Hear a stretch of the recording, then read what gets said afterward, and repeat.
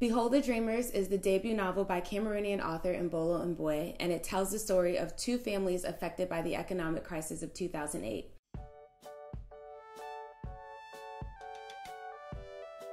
Janda and Neni are Cameroonian immigrants looking to make their American dream come true. So when Janda gets a job as the chauffeur for an executive at Lehman Brothers, these two lovebirds feel as if they are on track to making their American dream come true by becoming American citizens and providing a good life for their family. And Janda's boss, Clark, and his wife Cindy are already living the American dream with Clark's Wall Street salary and their summer home in the Hamptons and their oldest son's teenage crisis of what to do with all of his privilege. And it's only a matter of time before their dream turns into a nightmare. Enter the financial collapse of 2008, when the world learned that when you play the market plays you.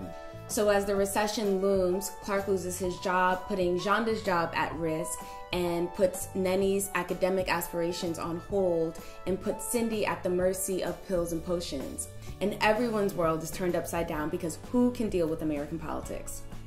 So, will these marriages survive the turmoil? Will these husbands provide for their families? And can these wives stay sane enough to wait and see? So Imbolo Mbue provides a depth to the people behind the crisis with her crafting of both families' intersection at this moment in time. It's a fascinating story that speaks to the events that unite us, even if we're coming from opposite ends of the spectrum. But it says that whether it's political, social, or economic, we all end up bearing a little bit of the cost sooner or later, whether it's in our pockets or in our relationships. So the novel did leave a few questions unanswered for me, and there were a few scenes that felt a little bit misplaced or unnecessary, and the scenes that were supposed to be climactic just sort of fell flat. So I wasn't blown away by this story, and truth be told, my moments of elation came from the food and the music that were mentioned, which had me ready to go to my nearest West African function. And while I found the characters to be a bit bland, the story was compelling enough to finish. But what I'm most impressed by is that Imbolo Mbue is truly a novice novelist, and I hear that she hadn't taken up writing before she started working on this novel.